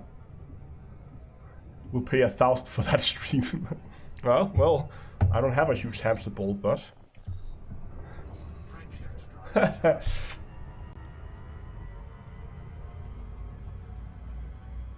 Oh, so you're running shelves. I see, okay. So basically you would run a second, like have a shelf, and then, okay, yeah, that could work. Because here's what I've been considering, and it's a little overkill, I know. But instead of having my HOTAS standing on my desk, I would get basically desk clamps that you could clamp it onto the desk. But then see if I could engineer some kind of solution for the joystick side, where that clamp, instead of clamping onto the table, it would clamp onto like a small, basically like a small trolley that could run on rails underneath the table. So that you could like have the joystick somewhere out there. You could pull it in, lock it in place, sit and play, unlock it, and slide it out of the way, and then get access to the mouse. It would. I'm not an engineer, so it might be a little bit overkill, but in my mind, that would work. Let me save you a couple $100, Astro. Yeah, that already exists, or instead of getting those brackets for the table, because I did that, and now I'm going to upgrade again. Get the brackets, they have them, special brackets that you can attach it to the underside of the arms of your Titan, your Omega Labs, Secret Labs chair. Okay. And then you have the controllers so that your arm sits right on the armrest. And then when you move back for any reason, you're not banging your knees against the controllers that are bracketed to the desk. It still takes it off of, instead of the exact idea that you have of the HOTAS on the brackets, but the brackets are on your arms on your chair, and your desk is now completely free and clean for your controller and or keyboard, however you want to do it. But so that's what I never really understood, if you have your HOTAS on your chair, because when I sit comfortably at the table, the front edge of my armrests is pretty much lining up with the edge of the table. Yeah, you would lean back a little. You would I would have the chair to back go a back little like, and pull the keyboard out. Like this far. I would need to redo my lighting because this one is way too bright in this situation here. But gonna see if I go back here how much light there is at the green screen compared to where I'm sitting normally. Yeah, but then people also get to see down to earth nipples, so that's also a plus. Yeah. I just think it's would be better to just have it straight on the table and then have some like get it out of the way mechanism. But I guess having that down there would pretty much be the same. I would have to get further back in order to use it.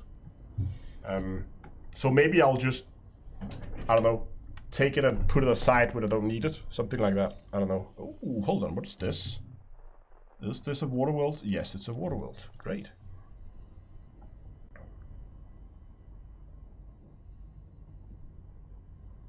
Okay, people are saying that chair mounts are better.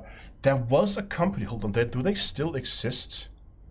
There was a company at some point. I wanted to try and work with them. Oh, they're actually up and running. I was talking to this guy when he was starting up his site, and it's called Wolf's Hardware. And he basically builds chairs that has built-in plates for a HOTAS. But it was years ago I was talking to him, but it never really worked out. I just wanted to see who was actually up and running, but it seems like he is. That's pretty cool. I saw a bracket setup that somebody had on their Titan, Secret Lab Titan chair that was phenomenal looking. That's what I'm going to upgrade to. Great. Alternatively, I could just get like a, you don't have to upgrade the desk, maybe get like a desk with a cutout. I don't know what I want to do. Monster Tech people, there's a lot of people who do brackets, and I will probably look into it when eventually I'm gonna probably move this thing down to my chairs instead of where it is right now. I needed to scan this system. That's what I'm doing.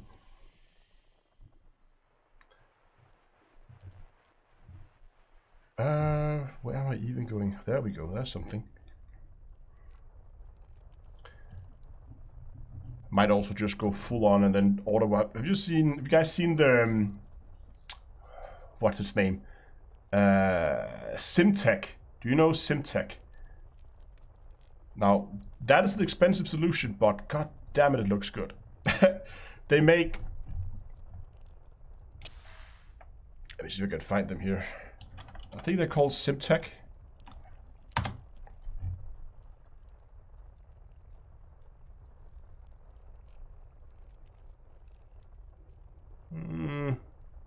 No, that's not it. Can't remember the name then. but they make like curved displays, curved projector monitors that you can put up, and then you can put projectors on. You get like a 180-degree view. Looks amazing. I want to try that someday. Will there be VR support for Odyssey? Yes, not the on-foot part. Well, partly there will be like a hybrid for the on-foot part. You will get a 2D display in your VR headset, but for everything else, there's going to be VR support.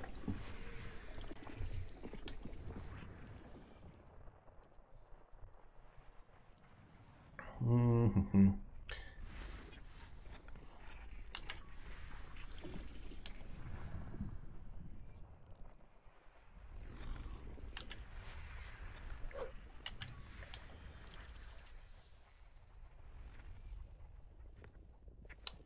Come on.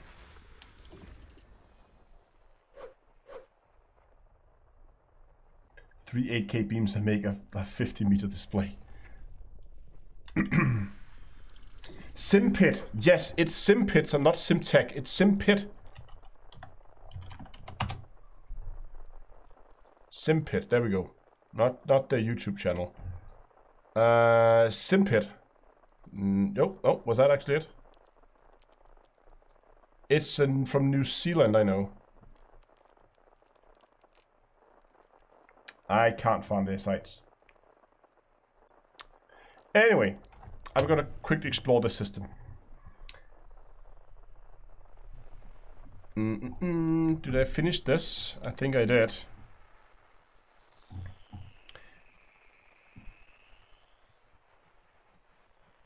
Anything? Oh, there we go.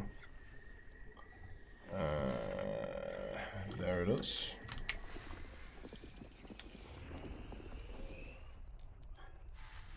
I'll see if I can find them. I can't remember their name now. Oh, there it was. How far away was that?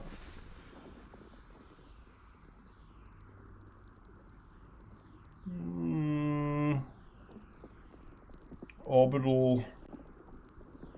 Ah, it's not bad.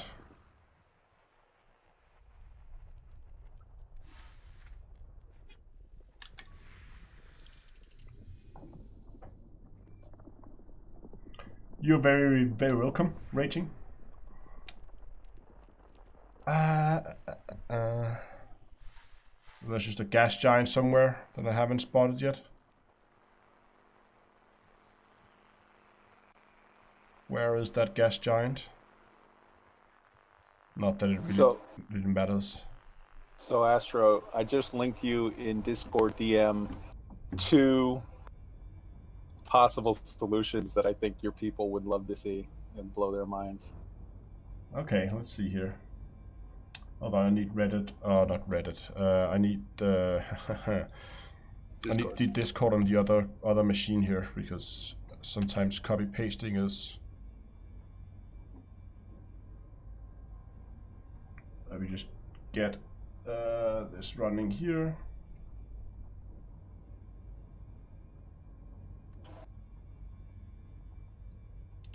Where are you? There you are. We have. What do we have here? Oh, right. Yeah, okay. If I had the money for either of these, I would be so happy right now.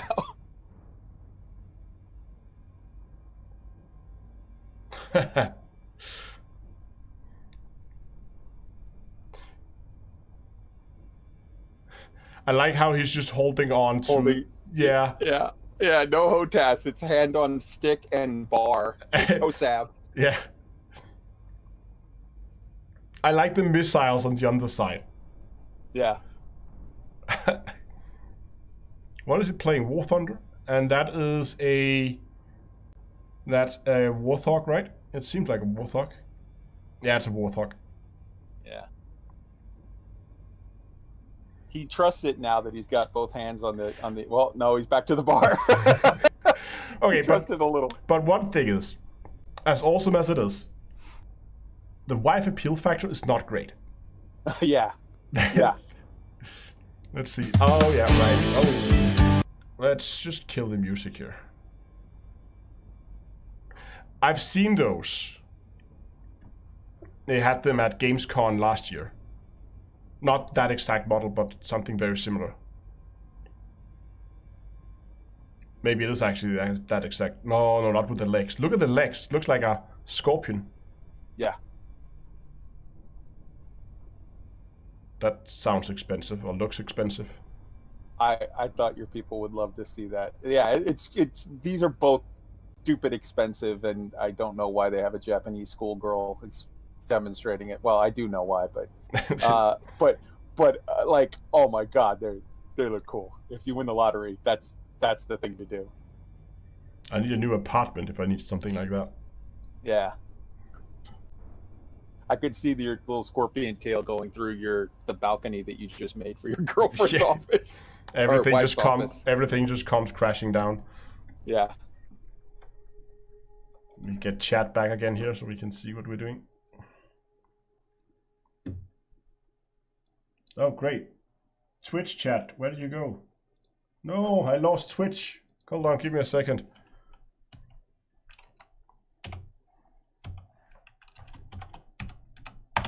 Let me get Twitch back. There you are.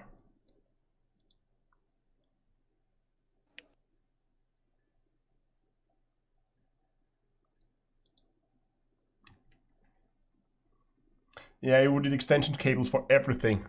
Pretty sure you would. If you have to run all the cables up through the spine of the... Of course, it's that one. Furthest out. Okay, let's go. But yeah, you'd probably need quite a few extension cables for that. But no.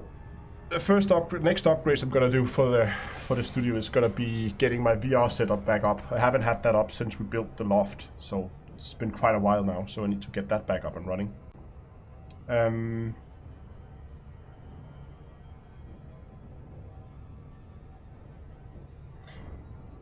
Do you remember the 3 million credits sector with 8 planets on your Road to Riches video? I was doing a straight line route to top the blaster, and that exact same system, showed up, and I was like, yes. I don't remember it because they're quite a while since I did that video, but it would make sense since if you're running Road to Riches, it have a tendency to put you into the same systems, and yes, it's a very valuable system. What do I think about Star Wars Squadrons? It looks interesting. I don't know, for some reason the Star Wars universe never really caught on much. I mean, don't get me wrong, I've watched the movies and that, but I've never been that much of a Star Wars fanboy. I've been much more into Stargate, watched a lot of Stargate twice, and lately also Star Trek more than Star Wars, to be honest. And this might that might create some some splits in the chat, but no. Let me see what we get here. Oops, that was a bit of a miss shot. That was not very well done. It is 7 probes. I'll see if I can do it with 6.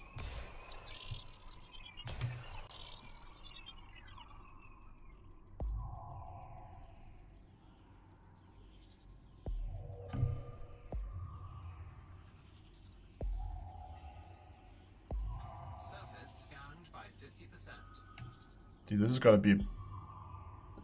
The back hit was pretty good, but I don't think we're gonna hit that. Oh, 2%. Okay, so I need to find 2% somewhere. I think that should do it. I'm hoping to get this area here covered, and that will give me 2%.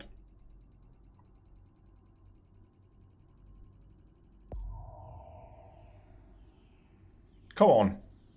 There we go. Got it. With the efficiency bonus. Nice. Okay, so let me just check how far we actually got today. Because... Okay, I managed to cover like... just over 2,000 light years. That's actually pretty good. So, in case you're not familiar, this is my one of my alts. that I set out from the bubble like over a year ago now. And then I went over here, explored a bit. I went in and I spent some time in the Colonia area, had a lot of fun there. And after I was kind of getting bored with Colonia, I decided to go out on a little exploration trip. That's what all these bookmarks are. I'm gonna head back to this area here, where I have a lot of bookmarks here I want to go and explore. And then I think I'll head back to Colonia and maybe begin to unlock some engineers with this character or something like that. I don't know what I'll do after that. But at the very least, I'm going to head into this cluster of bookmarks. No, the surface analyzer is not engineered. I don't have that unlocked on this character.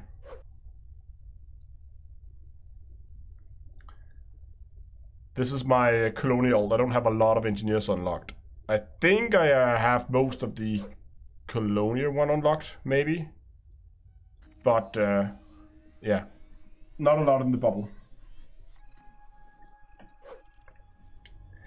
Anyway, guys, I think that that I'll be calling it for tonight. It was actually quite fun. It was really nice having some people online, have a nice casual chat. Once again, thanks a lot to JN Tracks from